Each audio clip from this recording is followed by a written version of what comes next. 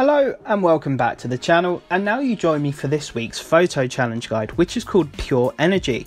Now this week's one wants you to photograph the 2018 Jaguar I-Pace in Guanajuato. This is the exact same car that we just used for this week's Forza-thon.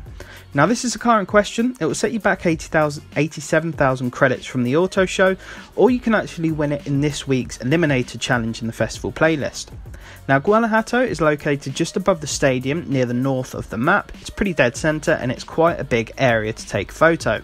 Now I took the photo just by that little sprint race there, but the actual thumbnail image is taken just around the corner from where the Trailblazer is. Either way, it doesn't really matter, you can take it anywhere within Guanajuato. So as you can see, I've taken my photo. It would then pop up with two tick boxes, one saying that you've taken a photo in the correct car and one saying that you've taken the photo in the correct location, and it's as simple as that. Now of course, if you're struggling with anything or having any issues, just let me know down below in the comments. I will try my very best to help you out.